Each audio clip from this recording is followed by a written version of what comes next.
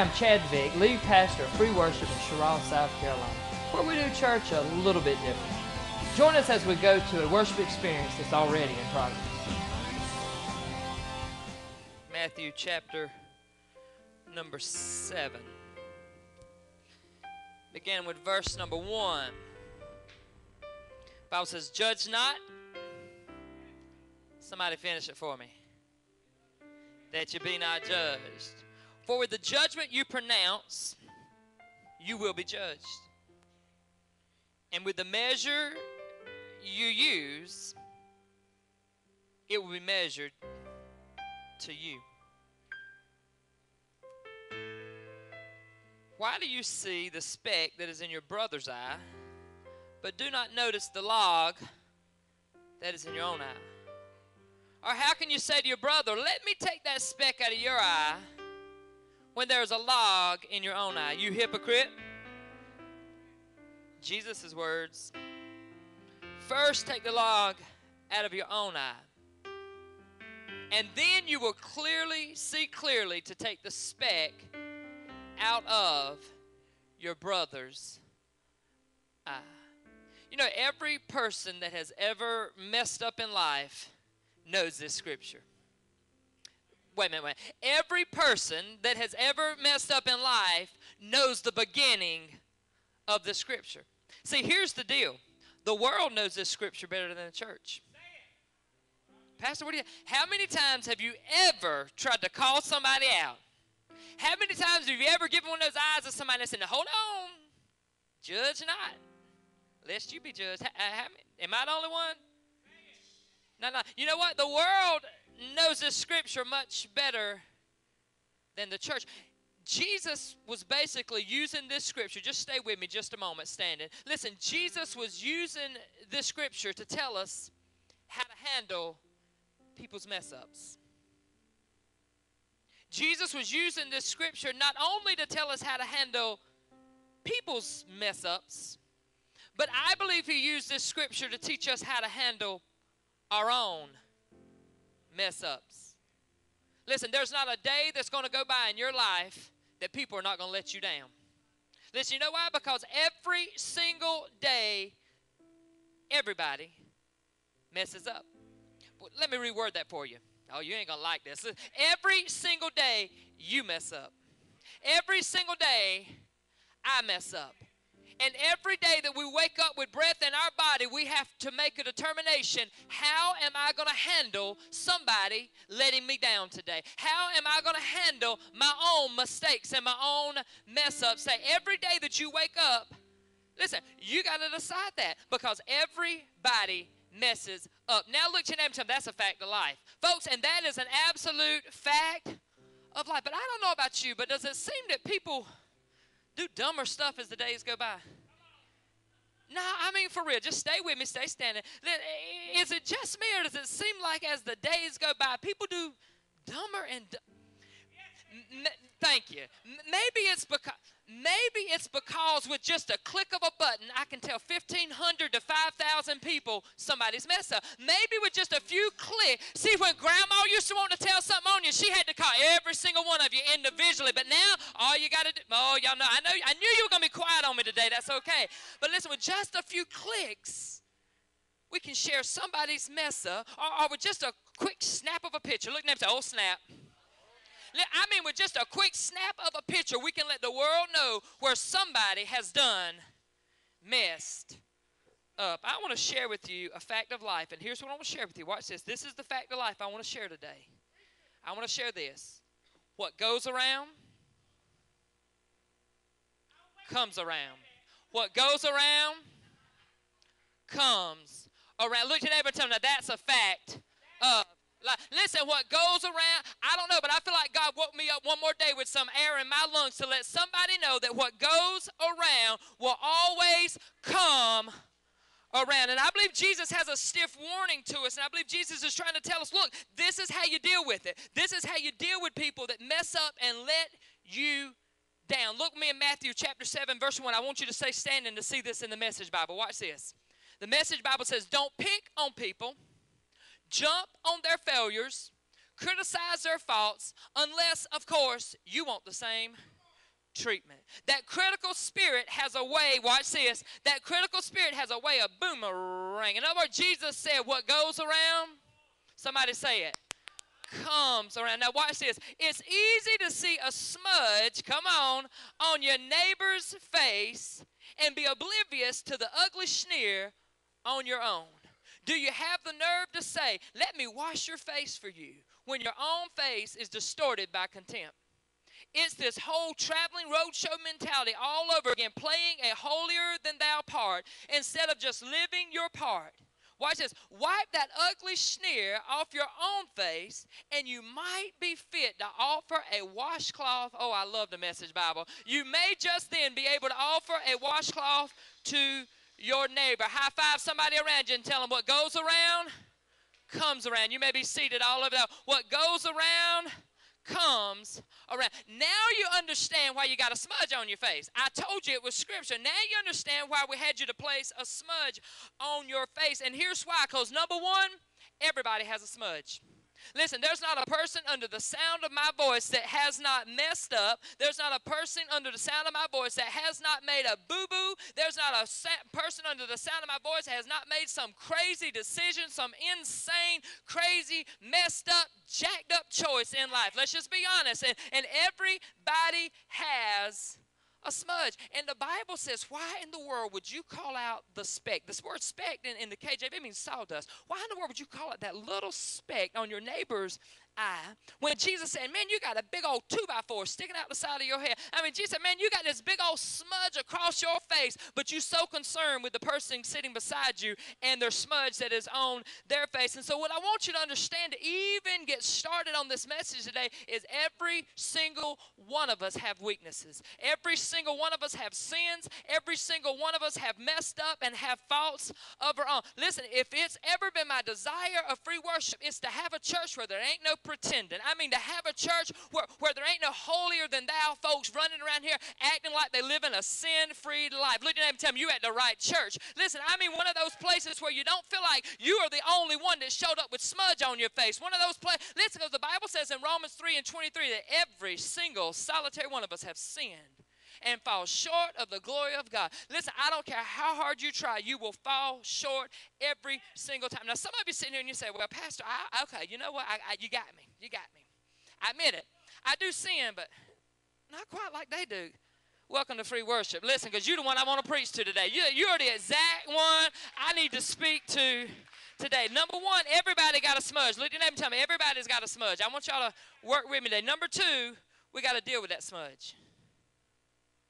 Listen, the second thing is we have got to deal with that smudge. Or if I teach just a few moments, there are two types of people in this room. The Bible begins to describe to us two types of people in this world, which are right here in this room, or maybe watching by iCampus or watching by television. There are two types of people. Listen, and you fall under one of two categories. Watch this. You either are an interceder or an accuser.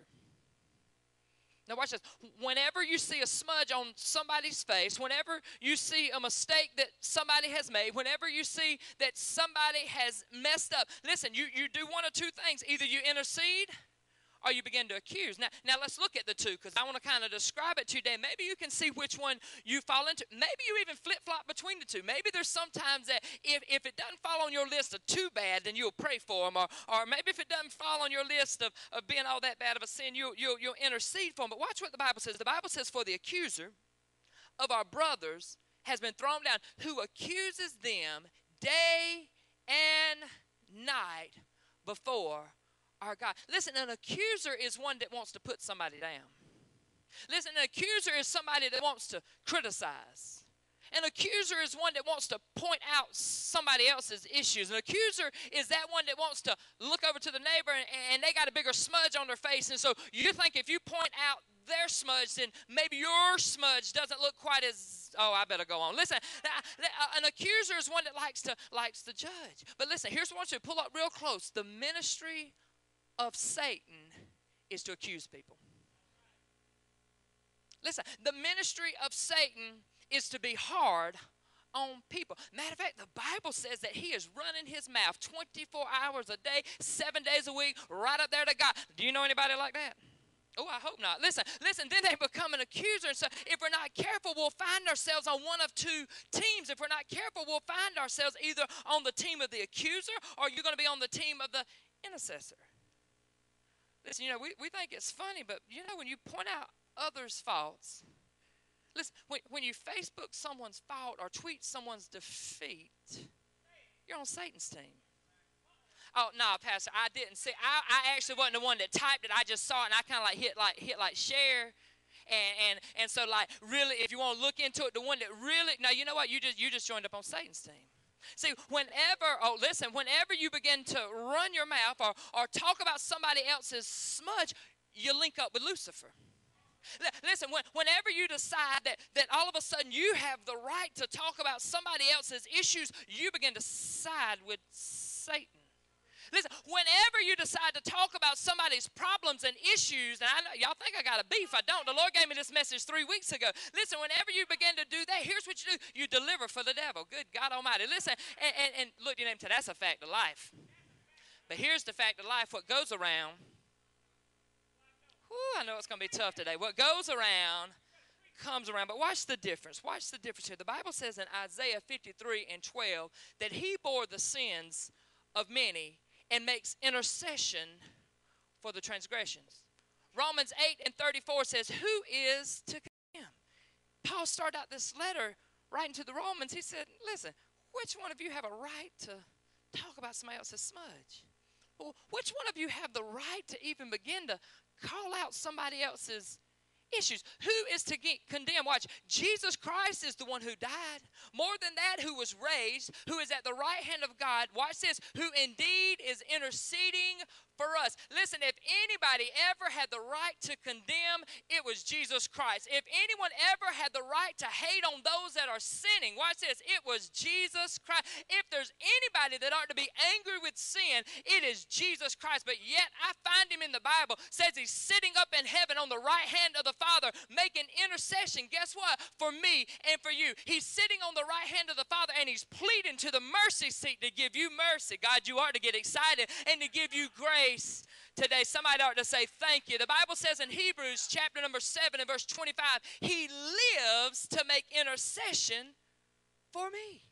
Listen, watch this. Watch this. Watch this. Jesus died for our mistakes.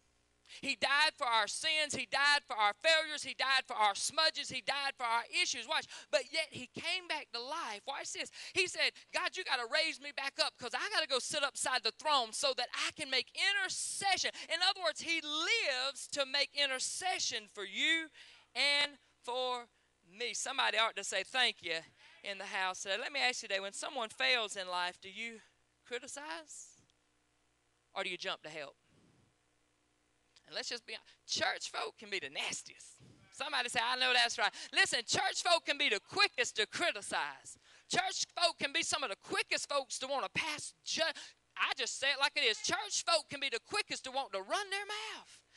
You remember the woman caught in adultery, and I'm not going into it real deep because I done shared it with you a million times. It was a bunch of preachers that rode that woman up in there to Jesus, threw her down at Jesus' feet. The Bible said, called her in the very act, looked at Jesus and said, listen, she sinned, and the Bible says that she is to be put to death, but we come to see what in the world you are to say about that. Jesus, we want to know what you think. Do you think they were trying to help that woman that day? Or do you think they were there to kind of help hurt? Do you think those preachers that day were working for God, or were those preachers that day working for the enemy? Listen, the spirit of accusation sets out to destroy. The spirit of accusation sets out to bring someone down. You know the story, and they put that lady before Jesus, and Jesus looked down. I just want to paraphrase a little bit different today to get you to better understand what I believe we need to know for today. Jesus said, y'all want to talk about sin? You guys that just brought this woman in here, okay, I'm willing to talk about sin, but let's talk about your sin. You know what the Bible says? Everyone then began to back out. They dropped their stone right there where they were, and they began to back out. You ever notice we like to talk about somebody else's sin? Let's just don't talk about our own sin. They left the room, and watch this. Here's what I want you to say the whole story. Jesus looked up, and he said, where are your, watch this, accusers? Notice he didn't say, where are your interceders? What? Wait a minute. hold on, wait, wasn't that church folk that just brought that woman in here? Surely they brought her because, oh, they meant to bring her to the altar to intercede. No, the Bible says Jesus looked at him and said, where are your accusers? Where are your accusers? Where are your accusers? You know what Jesus said that day to her? He said, you know what? I'm not here to hurt you. I'm here to help you. Did he call it sin? You better believe he did. Yeah. He said, listen, go and sin no more. You know what Jesus really said? Let's start over. Don't you love that about it? He said, you know what? Yeah, you messed up. Yes, you got a smudge on your face. Yeah, yes, there's a lot of folks that could be critical about you. But you know what? Let's just start over. See, here's number 3 that I want to give you. Give me just a few more minutes. Listen, number 3, you get to decide your judgment. Oh, watch this. You get to decide. Each one of us get to decide our own judgment. So watch this. Today, tomorrow, next week, you're deciding your own sentence. See, I love to preach it. You know I do. You get to decide your own blessings. Well, guess what? You get to decide your own judgment. The Bible says, give, and it shall be given unto you. Good measure, pressed down, shaken together, run up. With the same measure that you give, God will give it back to you. Well, watch what he says about judgment. He says the exact same thing about judgment. Watch what he says about giving out. It says, judge not that you be not judged. For with the judgment you pronounce, you will be judged. And with the measure you use, it will be measured to you. Let me read you the message, Bible. Don't pick on people. Jump on their failures. Criticize their faults, unless, of course, you want the same treatment. That critical spirit has a way of boomer, right? Look at him and tell him what goes around comes around. What goes around. So here's the, you get to decide what goes on in your life. Listen, where you are right now in life, I bet you is a direct result of how you treated somebody. I mean, I'm just giving you listen, how you dish it to others determines what you're going to be served. Listen, how you dip it determines what's going to be put on your. I knew it was going to be quiet in here today. Listen. I just thought, Romans started out. He said, "Man, who are you to condemn? Who are you to judge?" Listen, guess what? You know who judges you. You know who judges you. You do. You get to judge you. So when God put this scripture on my heart, I thought, man, we better think long and we better think hard. Because we get to judge us based on how we judge others. You see, we want judgment for you and mercy and grace for me.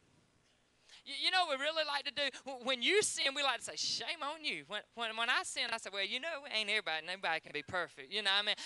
Jesus was, don't you judge not lest you be judged. I mean, Jesus was, y'all know y'all do it. Jesus was the only one that was perfect. But watch this, pull up really, really close. The same judgment you put is the same judgment you get. Oh, did you hear that? The same judgment that you put is the same judgment that you get. So let me put a little warning out to the church. If you want mercy, guess what? You better give out mercy. Listen, if you want grace, then you better let your judgment be done with, somebody say it, grace. Listen, if you want love, then guess what? You better be so careful to show love. Listen, if you want help when you fall, you better be willing to help when somebody else falls. Are you following what I'm trying to help? I'm trying to help me today. I'm trying to help you. You remember the story of Noah? The story of Noah was over in Genesis, and I know you could all tell the story how Noah built this big old boat, and I could go into all that story, but I want to fast forward just a little bit.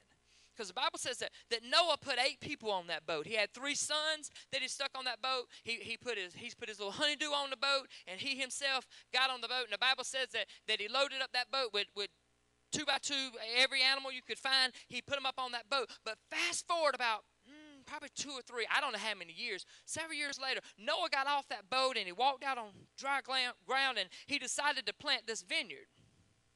And the Bible says that Noah began to grow grapes. And the Bible says that Noah began to take those grapes and make some wine. And the Bible says that Noah began to sample the wine. The Bible says that Noah sampled the wine just a little. Let Pastor Chad say, Noah sampled the wine just a little bit too much. And the Bible says, I know they didn't tell you this in Sunday school. You knew he built that boat and he got off of it. And the Bible, listen, Noah got drunk. The same Noah that God said in Genesis chapter 6 was this man that God had found favor in his sight. Several years later, after he got off the boat, you say, hey, you know what, several years later, I had planted some grapevines 4 years ago, and I still ain't got a grape off of them. So I don't know, it might have been 10 years. And I'm just saying. But according to this, Noah was able to grow enough grapes that he made some wine off of the grapes. And the Bible says that Noah got drunk. Now watch this. Not only this, but Noah took off his clothes and he passed out drunk and he was naked. Now that's just Bible. That's just scripture. And it's just exactly what's in the Bible. But watch this, because this is what's really, really interesting. The Bible says that his son Ham found him. The Bible says that, according to the Bible says that Ham exposed his nakedness. And let me just bring it up to today. In other words, Ham Instagrammed his dad. You know what I'm saying? I mean, Ham went on and got on Facebook and said, man, y'all ain't going to believe this. Yeah, my daddy, the one that built that big old boat and saved all of us, he's messed up right now. I mean, he tore up right now, and they probably even threw a little picture up on Facebook. In other words, he tweeted his defeat of his dad, where his other two brothers found out about it. And the Bible says they backed him backwards. They didn't want to see the disgrace of their dad, and they laid a cloth upon him. Now listen, the Bible doesn't tell us what happened to Noah for his drunkenness. Watch this, because this is what's important. The Bible doesn't tell us exactly what took place with Noah and the drunkenness, but what the Bible does tell us is that because Ham was critical, because Ham ran his mouth, because Ham accused instead of interceded. Watch what the Bible says. The Bible says that Ham was cursed on the earth for life. Listen, how in the world am I going to talk about somebody else's smudge when I got mud on my face? Listen, the Bible says you better wipe your own face first. Listen, the Bible says, matter of fact, if you'll wipe your own face, then just possibly, maybe, you'll be able to hand a washcloth to wipe the person beside you's face. In other words, the Bible says we need to quit judging people and start helping people. Who in the world died and left? You judge. You see, I'm afraid we've created this mentality of God that we believe that God is this person that's wanting to catch you in trouble. Listen, God's goal is not to catch you in trouble. God's goal is to help you when you are in trouble. God's goal is to come to your rescue. God's goal is to come right to watch what the Bible says. The Bible says in Romans 14:4, who are you to pass judgment on the servant of another? It is before his own master that he stands or falls, and he will be upheld, for the Lord is able to make him stand. Romans 14:13 said, therefore let us not pass judgment on one another any longer, but rather decide never to put a stumbling block or hindrance in the way of a brother. Going down a little bit lower in verse number 19. So then let us pursue what makes for peace and for mutual upbuilding. You know what the Bible said? The Bible says, you know what the church ought to be doing? The church ought to be lifting one another up. The church ought to be a place that creates peace. The church ought to be a place. Listen, I want a ministry that goes after those that have fallen. Listen, I want a ministry that doesn't try and point out the bad, but tries to pick up the bad. Listen, I'm praying for a ministry that doesn't try to lower the boom, but tries to lift up. Are you following what I'm trying to say? I'm looking for those who are willing to love those who are fallen. I'm looking for those that are willing to restore those that have smudge on their face today. Watch this, because what goes around comes around, and that's a fact of life. Every head bowed and every eye closed in this place today. Wow, the Bible is so strong. Jesus is warning. Jesus said this scripture, judge not, that you be not judged. With the same judgment that you pronounce, it'll be put on you. With the same measure that you use, it'll be measured on you.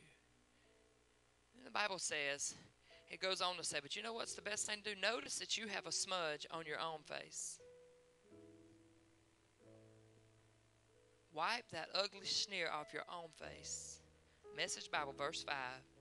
And you might be fit to offer a washcloth to your neighbor. Now, I don't know about you, but when God put this message on my heart some 3 weeks ago, it has totally changed the way I want to look at other people. This message radically changed how Chad Vick sees the smudge on somebody else's face. And so today, with every head bowed and every eye closed today, We've placed wipes at the altar today.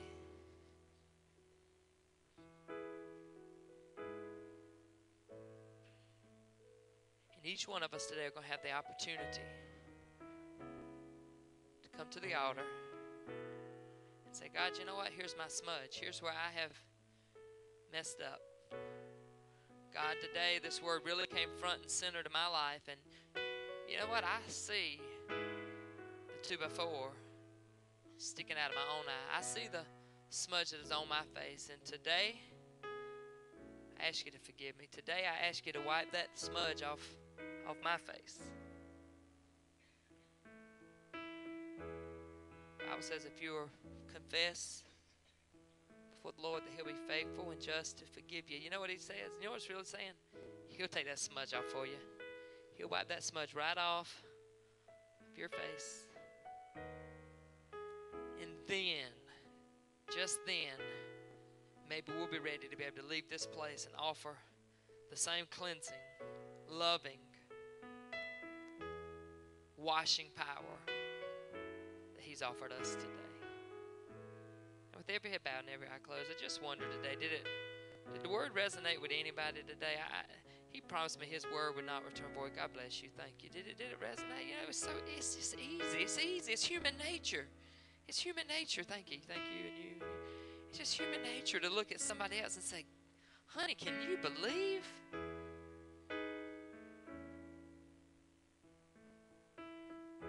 And God says, you know what? Examine your own self. Look over your own face. Ask Him to help you so that maybe you then can help others. One thing I refuse is for free worship to be a place that points fingers at those that are hurting. Listen, I refuse it. I refuse it. I refuse it. I refuse the leadership of this church to look at other people and say, can you believe them? And I just want to say, nah, can you believe you? Can you believe me?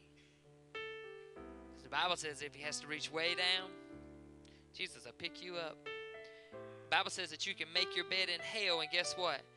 He's there to lift you up. I hope you enjoyed the word today.